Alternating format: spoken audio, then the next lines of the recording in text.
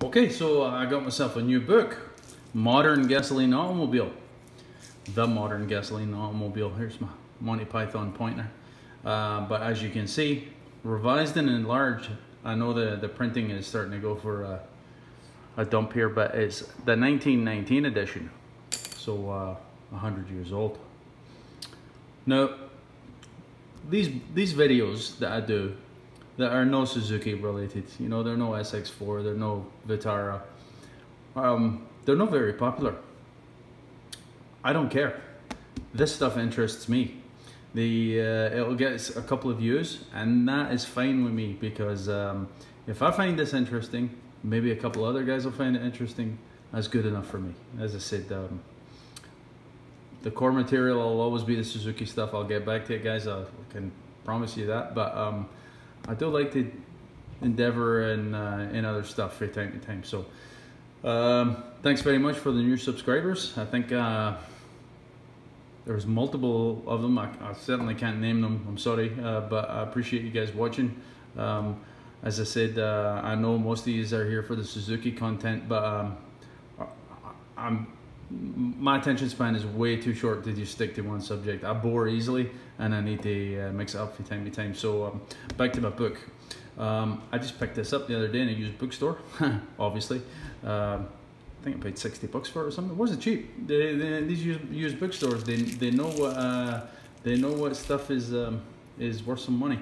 And what we're going to discuss this evening is actually the Model T's ignition system. It's a really unique ignition system, and I'll show you the details. So here's the Model T as a whole.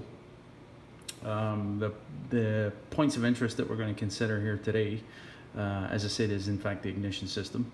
So on the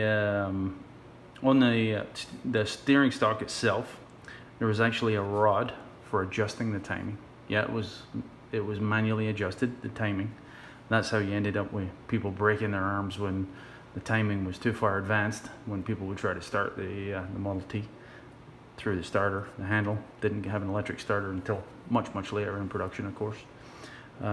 Production was for 1909 to 1927, if I've got my numbers correct. I think they made a very few of them in 1908, but to 27, and I think they made 15 million of them.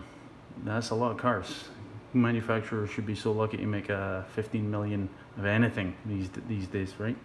So anyway, there is in fact a stock for controlling the manual timing. The timing was actually adjusted by rotating the commutator, it's called. Sometimes it's called the switching unit. They use different terminology for it, but basically it looks like a distributor. It's not a distributor. It's actually on the low tension side of the circuit that we'll look at, but you could operate the stick and advance the timing or retard the timing by rotating the commutator relative to its internal switching. There was a box on the dashboard itself that actually contained 4 individual coils. So the concept of coil on plug, coil near plug, where there's a coil dedicated to each individual cylinder, is not a new concept. The Model T was doing it 100 years ago plus. So inside that box on the dashboard, of course, there is the 4 coils. In addition to that, there's actually some switch gear that allows you to switch the magneto on or off, or you can actually go to battery mode as well. There was a dry cell that was used for cold weather starting purposes, because the magneto didn't put out much current, and the magneto is actually not driven, not gear driven, not belt driven on the engine itself, but it's actually an internal part, an integral part of the flywheel itself, I should say. There was a shroud on the back side of the engine that actually had the coils, and I think it was 16 permanent magnets that were attached to the flywheel. So long as the flywheel was rotating, i.e. the engine was running, the permanent magnets were actually rotating, inducing current into the coils. The magneto of the system that actually drove the coils themselves. So the entire system is actually an AC system.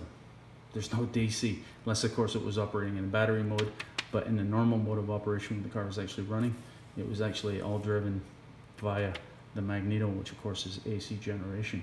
So that's just a quick overview of the system. Just trying to think if I've actually forgotten in here.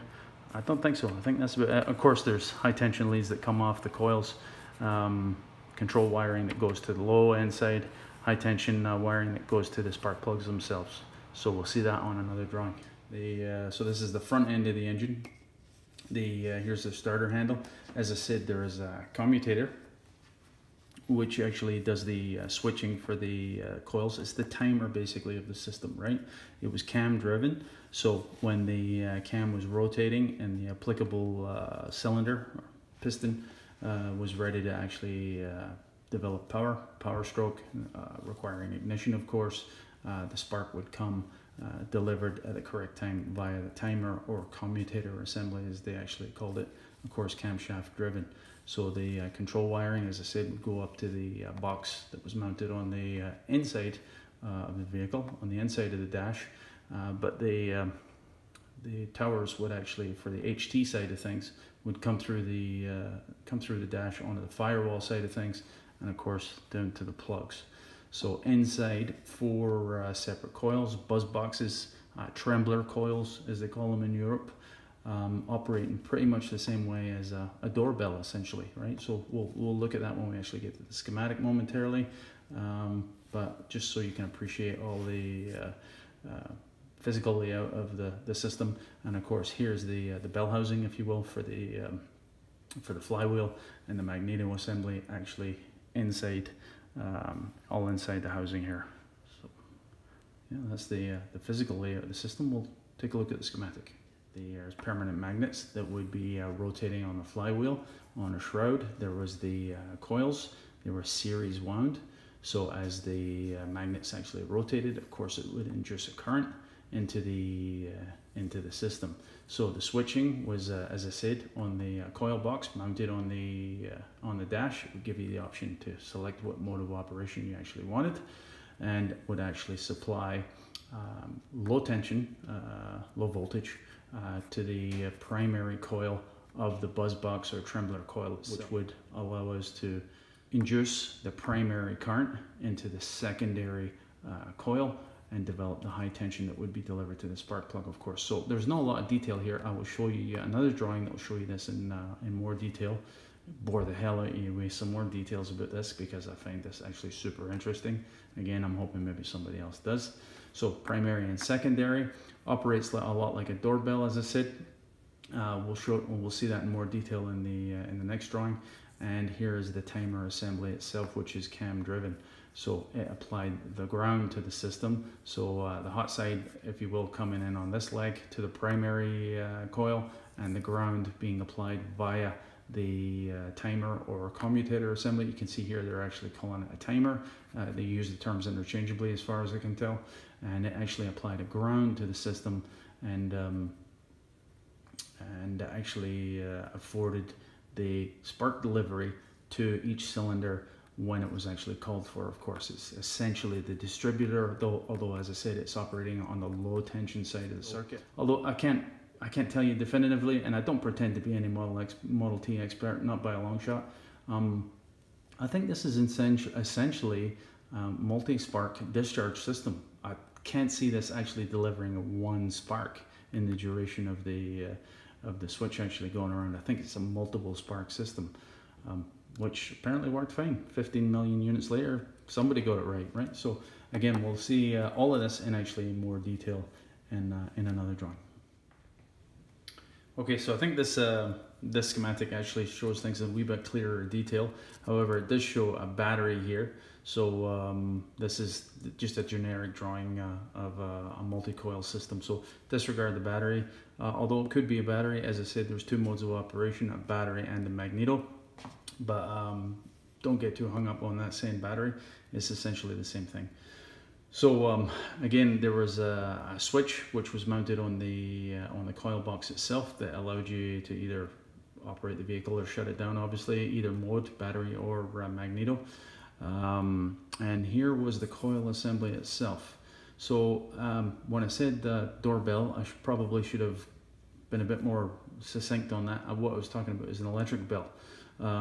So you can see here that the current would actually come on the hot side anyway would come up to the primary, would flow through a closed contact, and actually, so long as we were getting the ground from the timer or the commutator assembly, a magnetic field would form here, opening the contact. Of course, that would collapse the magnetic field, and as it collapsed the magnetic field, the primary, through of course mutual induction, would induce a high voltage, a high tension voltage into the secondary, and that would be distributed to the applicable plug, so long as the timer was actually in sync with the, let's call it the request for ignition from the applicable cylinder. So that's as simple as it is. You can see a little condenser that was mounted within each coil assembly, just a traditional like point system to extend the life of the contacts and actually cause a bit more of a rapid dissolution of the primary field. So same with respect to the condenser function and the essentially the points, if you will, inside the trembler. Again, this whole thing was operating multiple times depending on how quickly, and don't forget, these engines obviously didn't rotate at very high RPM. I think it was quite possible that you'd actually end up with multiple sparks at the spark plug during the power stroke. So anyway, I thought it was kind of an interesting system. So in closing, just a quick look at the actual photographs of the system. So here's the flywheel. Here's the permanent magnets mounted here, and the bobbins are actually shown. Sorry, I'll move this up. As I said, this is the rotating portion of the system with a gearbox here, and on the shroud was bobbins with the coils, of course, mounted, as I said, wound in series. And there's what the horseshoe magnets actually look like. Not really a horseshoe magnet, but they refer to it as a horseshoe. But I think there were 16 of them around the radially mounted around the flywheel, of course. As the flywheel was spinning, it would induce the current into the coils. And there's a quick look at an actual wooden box with a switch on it that was mounted right to the dash itself. As I said, you could select the system to mag or off or battery. I believe. I'm no certain about that, but from what I've read, apparently that's how it actually operates. One last picture. Here is actually the timer module, or the commutator as they call it. And again, you can see the little roller switch assembly here as it rotated around. It looks very, very similar to a distributor, not a distributor because it was on the low tension side of the circuit, just a switching unit. Commutator or timer as they call it. So anyway, that's it. Quick look at the well, maybe not so quick look at the Model T's ignition system. I hope some of you guys actually found it interesting. Again, I don't expect too many people to watch this video. A handful of people will watch it, and that's fine, because I pride myself in actually making stuff that's a wee bit different. I just can't keep knocking out the same stuff about oil changes and brakes. I mean, there's a million of them on YouTube. You're welcome to go watch them. And I don't want to sound cheeky by saying that. It's just I don't see the point in doing it. If there's nothing new, if there's no, I mean, this stuff is no new, but it's so old. It's kind of new to most people. It was certainly new to me until not too long ago. And imagine there's some young guys, if you're still with me watching this, that this will be mind-blowing. If you're really interested in this stuff, this is phenomenal engineering. I think it's brilliant. Anyway, I hope somebody enjoys it as much as I did. That's it, boys. Cheers.